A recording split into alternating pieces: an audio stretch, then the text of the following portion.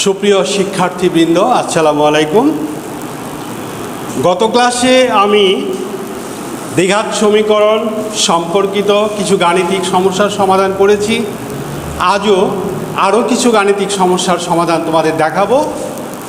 তোমরা সবাই ভালো আছো এই প্রত্যাশা নিয়ে আমি আজকের ক্লাস শুরু করছি। আমি মোহাম্মদ মুজিবুর রহমান, প্রভাষক, গণিত বিভাগ, বর্ণমালা আদর্শ উচ্চ বিদ্যালয় ও কলেজ। আমি পাঠদানের বিষয় আগেই বলেছি যে দ্বিঘাত সমীকরণ ও রাশির তত্ত্ব সম্পর্কিত দ্বিঘাত সমীকরণ সম্পর্কিত গাণিতিক সমস্যা সমাধান করে দেখাবো। আমার আজকের প্রথম সমস্যা, x² + bx + c = 0 সমীকরণের মূলদল আলফা বিটা হলে আলফা প্লাস 1/β ও বিটা প্লাস 1/α মূল বিশিষ্ট সমীকরণটি নির্ণয় কর। অর্থাৎ x² + bx + c = 0 সমীকরণের মূল দুইটা দেওয়া আছে আলফা বিটা। আমাদের এমন একটা সমীকরণ গঠন করতে হবে যার একটা মূল আলফা প্লাস 1/β এবং আরেকটা মূল হলো বিটা প্লাস 1/α। আমরা অধ্যায়ের সূত্রগুলো পড়ার সময় বলেছিলাম যে সমীকরণ কিভাবে গঠন করতে হয়। যদি মূল দেওয়া থাকে আলফা এবং বিটা, যদি দুইটা মূল দেওয়া থাকে তাহলে আমাদের সমীকরণটা হয় x² - মূল দুইটির যোগফল ইন্টু x প্লাস মূল দুইটির গুণফল সমান 0। তার মানে আমাদের মূল দুইটির যোগফল বের করতে হয়, মূল দুইটির গুণফল বের করতে হয়। এটা সমীকরণের মধ্যে না গিয়ে আমরা আগেই মূল দুইটার যোগফল এখানে বের করে নেওয়ার চেষ্টা করেছি। আমাদের সমীকরণটি যেটা দেওয়া ছিল x² + bx + c = 0, এর মূল দেওয়া ছিল আলফা ও বিটা। কাজেই মূল এবং সহগের সম্পর্ক থেকে আমরা পাই আলফা প্লাস বিটা সমান -b/a এবং আলফা বিটা সমান c/a। আমরা দুইটাকে সমীকরণ দিয়ে রাখলাম। এখন আমাদের যে মূল বিশিষ্ট সমীকরণটি গঠন করতে হবে তার একটা মূল আলফা প্লাস 1/β আর একটা মূল বিটা প্লাস 1/α। কাজে আমরা এই দুটা মূলের যোগফলটা আগে বের করি, কারণ সমীকরণটা লিখে যদি যোগফল করতে যাই তাহলে আমাদের অনেক ঝামেলা হবে। আমরা যোগফল এবং গুণফল এই দুইটা আগেই বের করে নিব। তাহলে এই দুইটা মূলের যোগফল হয় alpha plus 1/β plus beta plus 1/α। এখন আলফা প্লাস বিটা যদি আমরা আলাদা করে নেই আর 1/β 1/α আলাদা করি তাহলে আলফা প্লাস বিটাটা রইল। এটাকে লসাগু করলে আলফা বিটা লসাগু হয়, আলফা প্লাস বিটা আসে উপরে। কাজে এখন আমি যদি আলফা প্লাস বিটার এই মানটা এবং আলফা বিটার এই মানটা আমরা এখানে বসাই তাহলে পাই আলফা প্লাস বিটার মান -b/a প্লাস এখানে উপরে আলফা প্লাস বিটার মান -b/a এবং নিচে আলফা বিটার মান c/a। এই অংশটা যা আছে তাই রইল -b/a। এখন এই অংশটাকে যদি আমি উল্টে দিই তাহলে a এবং a ক্যান্সেল হবে, থাকবে উপরে -b নিচে c। তাহলে মাইনাসটাকে সামনে রাখলে b/c। এবার যদি এটাকে আরেকবার লসাগু করি, ac হয় লসাগু, থাকে আমার bc - ab। মাইনাসটা কমন নিলে ab প্লাস bc নিচে ac। এই হলো আমাদের মূল দুইটার যোগফল। আমরা এখানে আরেকটু কাজ করতে পারতাম। যদি আমি মনে করি এখান থেকে বিটা কমন নিয়ে নেব তাহলেও পারি -a plus c into b নিচে ac। এটাও আমরা করতে পারতাম। যাই হোক, এটা এবং এটা মানগতভাবে একই। এবার আমরা দেখি মূল দুইটার গুণফল কত হয়। গুণফল হলো alpha plus 1/β into beta plus 1/α, যেটাকে গুণ করে আমরা পাই আলফা বিটা। এটার সাথে এটা গুণ করলে 1 হয়, আবার এইটার সাথে এটা গুণ করলে 1 হয়, এইটার সাথে এটা গুণ করলে 1/α বিটা হয়। এখন যদি আমরা এই আলফা বিটার মান আমরা বসায় দেই তাহলে আলফা বিটার মান c/a আমাদের আগে থেকেই ছিল c/a, আর 1 এ 1 এ যোগ করে 2 প্লাস এখানে উপরে 1 নিচে আলফা বিটা মানে c/a। তাহলে এটা থেকে c/a প্লাস 2 এটাকে উল্টায় দিলে উপরে যায় a, নিচে থাকে c, অর্থাৎ a/c। যদি আমি লসাগু করি ac লসাগু করলে এতে এতে ক্যান্সেল হয়ে সি থাকে, C square plus 2ac plus এখানে a স্কোয়ার, অর্থাৎ C plus A whole square by AC. অর্থাৎ আমরা এ পর্যন্ত যা পেলাম সেটা হলো মূল দুইটার যোগফল পেলাম, মূল দুইটার গুণফল পেলাম। এই দুইটা ফলাফল আমরা এখন কাজে লাগাবো। এখন আমরা বলবো alpha plus 1 by beta O beta plus 1 by alpha মূল বিশিষ্ট সমীকরণটি x square minus alpha plus 1 by beta plus beta plus 1 by alpha into x plus alpha plus 1 by beta into beta plus 1 by alpha equal to 0। তোমরা নিশ্চয়ই বুঝতে পারছো এটাই কিন্তু ছিল আমাদের মূল সূত্র, যে এক্স স্কোয়ার মাইনাস মূল দুইটার যোগফল ইন্টু এক্স প্লাস মূল দুইটার গুণফল সমান 0। এখন আমি যদি এই মানগুলো বের করার আগেই এই সূত্রটা লিখে নিতাম তাহলে আমাদের এইটার হিসাব দুইটা হিসাব আমাকে একসাথে টানতে হতো এবং অঙ্কটা একটু বেশি ঝামেলাপূর্ণ হতো। যে জন্যে আমি এই যোগফলের মানটা এবং ওই গুণফলের মানটা এখানে আগে থেকেই বের করে নিয়ে নিয়েছি। এখন শুধু এই মানগুলো আমি এখানে বসাবো, বা এক্স স্কোয়ার মাইনাস এই যে মূল দুইটার যোগফল যেটার মানটা পাইছি আমি এখানে মাইনাস এ প্লাস সি ইন্টু বি নিচে এসি ইন্টু এক্স প্লাস মূল দুইটার যে গুণফল সেটা আছে সি প্লাস এ হোল স্কোয়ার নিচে এসি ইকুয়াল টু 0।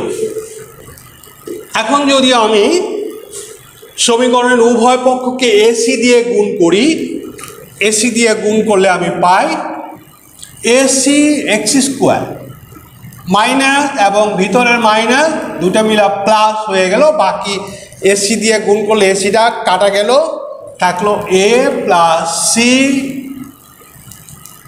সাথে বিটাকে বামে নিয়ে আসলাম into x plus C plus A whole square equal to 0। অর্থাৎ AC into x square plus B into A plus C into x plus C plus A whole square equal to 0। এটাই আমাদের সমীকরণ, ইহাই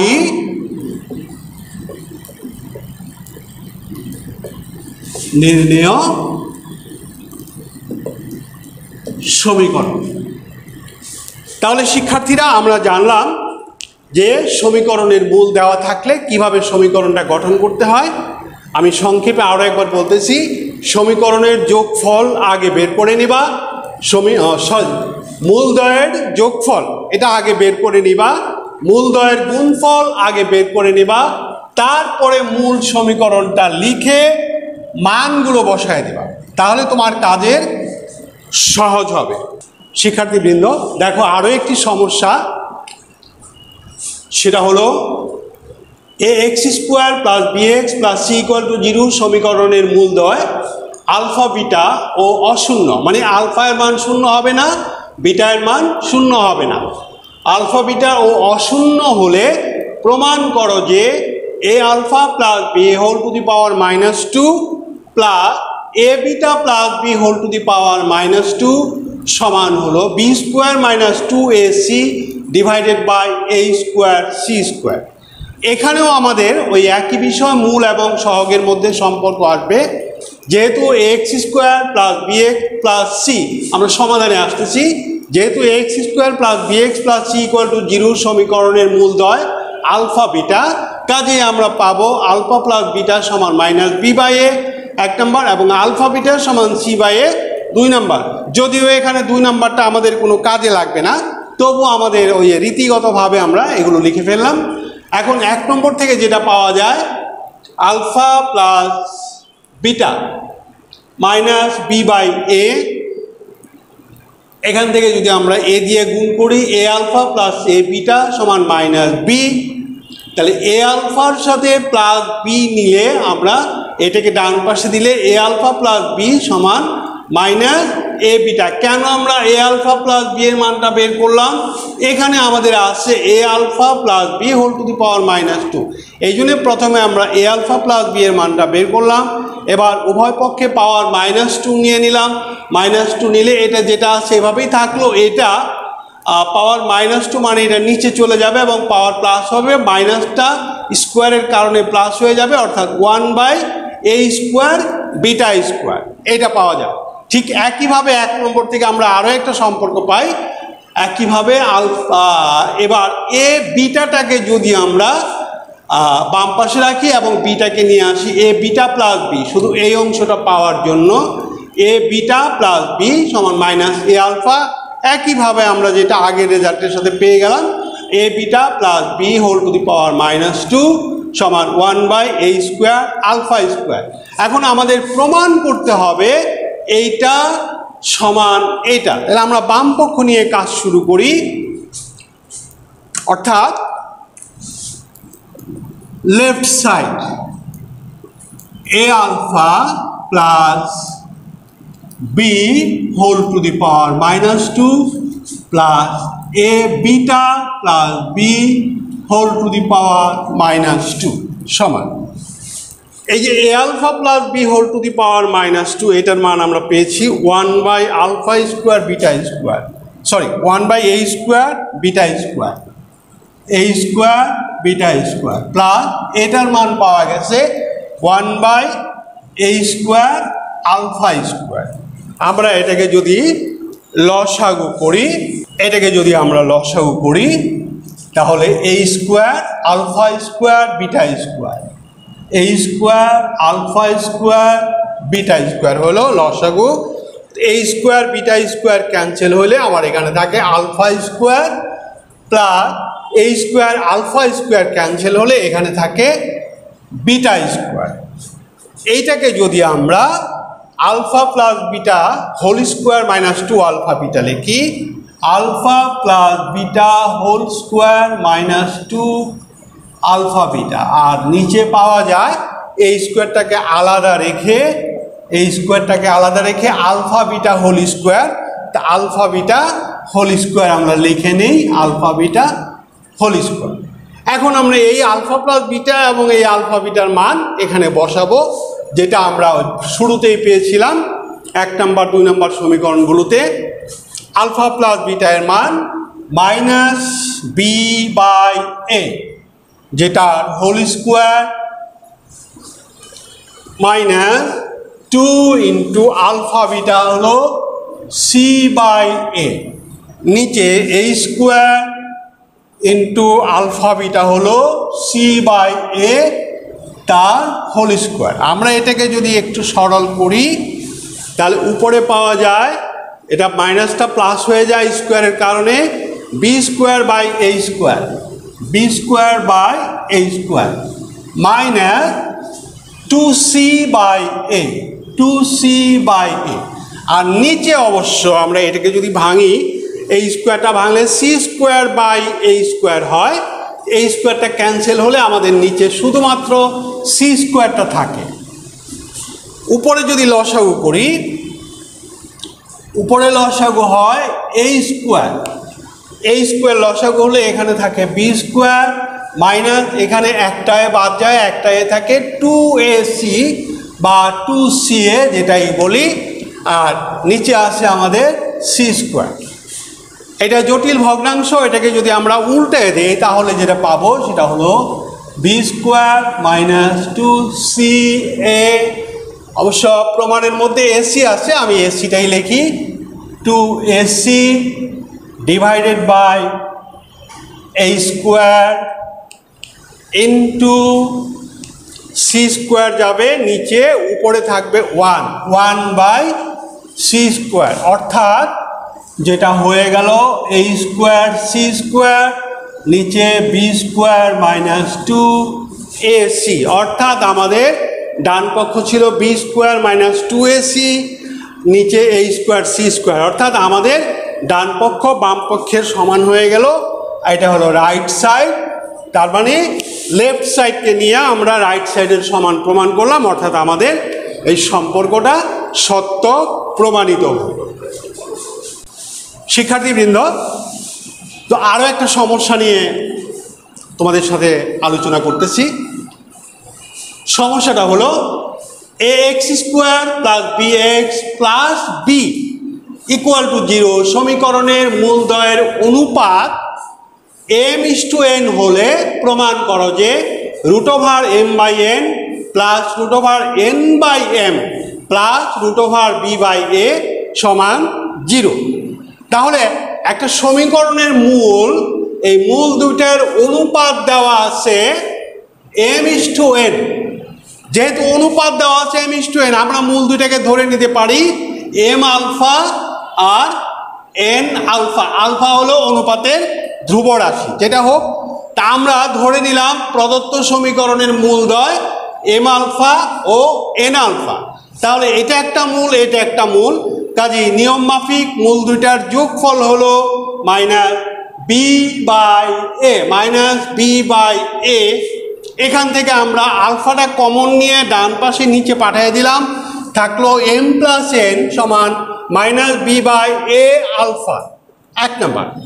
এবং গুণফল, মূলদ্বয়ের গুণফল m⁻ × n⁻ সমান, এটা সূত্র অনুযায়ী c/a, কিন্তু আমার c এর জায়গায় আছে b, কাজে এখানে আমার আসতেছে b/a।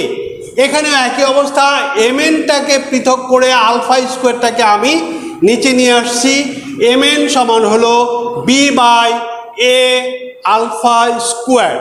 এখন আমার যে সম্পর্কটা প্রমাণ করতে হবে সেই সম্পর্কটার বাম পক্ষ নিয়ে নিলাম আমি। বাম পক্ষটাকে একটু সরল করি, যদি আমি রুটগুলো পৃথক করি, √m √n + √n √m plus এটা যেভাবে আছে থাক, এটা পৃথক করার দরকার নাই।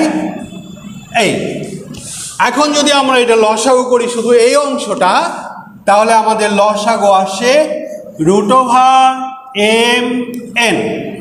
√mn লসাগু হলে এখানে √n-টা ক্যান্সেল হয়, √m থাকে। √m এর সাথে আরেকটা √m গুণ করলে আমরা পাই শুধু m, প্লাস একইভাবে এখানে পাওয়া যায় শুধু n। আর এই অংশটা যেভাবে আছে সেভাবেই থাকলো। এখন আমরা ওই যে m+n এবং mn এর যে মানগুলো পেয়েছি 1 নম্বর 2 নম্বর সম্পর্কে, সেই মানগুলো এখানে ব্যবহার করব। আমি এগুলো নিয়ে এখানে চলে আসলাম। তাহলে m+n সমান ছিল -b/a আলফা, m+n সমান ছিল -b/a আলফা, আর mn এর মান ছিল, রুটটা তো থাকবেই, mn এর মান ছিল b/a α² b/a α² প্লাস √b/a। আমরা এটাকে যদি উল্টে দিই এবং রুটগুলো যদি পৃথক করি, তাহলে উপরে থাকতেছে -b/a আলফা গুণন, এটা উল্টে যাবে। উল্টে গেলে আমার বিটা আসবে নিচে, এবং যেহেতু রুট আছে বি এর মধ্যে রুট থাকবে √b, আর a α², এটাও যদি আমরা পৃথক করি, এর মধ্যে রুট থাকবে, কিন্তু α² হওয়ার কারণে রুটের জন্য এটা আলফা হয়ে যাবে, √a × আলফা প্লাস √b/a। এখন এখানে যদি আমরা একটু খেয়াল করি, √b এর সাথে উপরের b কাটলে উপরে একটা √b থাকবে, আর আলফা আলফা ক্যান্সেল হয়ে যায়, √a এর সাথে নিচের a ক্যান্সেল হলে নিচে একটা √a থাকবে। তার মানে আমার উপরে থাকবে √b, নিচে থাকবে √a। সেই সাথে অবশ্য মাইনাস চিহ্নটা থেকে যাবে, এখানে মাইনাসটা দিয়ে দিলাম সামনে, প্লাস এটাকে যদি আমি আলাদা আলাদা করে নেই, তাহলে আমার থাকে √b by root over a, অর্থাৎ এটা সেম রাশি, একটা প্লাস একটা মাইনাস, কাজে এটা হয়ে গেল 0, যেটা আমার রাইট সাইডে ছিল 0। অতএব আমার এই শর্ত অনুযায়ী আমার প্রদত্ত সম্পর্কটা সত্য প্রমাণিত হলো, অর্থাৎ লেফট হ্যান্ড সাইড সমান রাইট হ্যান্ড সাইড প্রমাণিত হলো। সুপ্রিয় শিক্ষার্থীবৃন্দ, আমি আজকের মতো এখানেই আমার আলোচনা শেষ করছি। পরবর্তী ক্লাস দেখার জন্য এবং ততক্ষণ সবাই ভালো থাকো, সুস্থ থাকো, এই প্রত্যাশায় আমি আজকের ক্লাস এখানেই সমাপ্তি ঘোষণা করছি। ধন্যবাদ সবাইকে।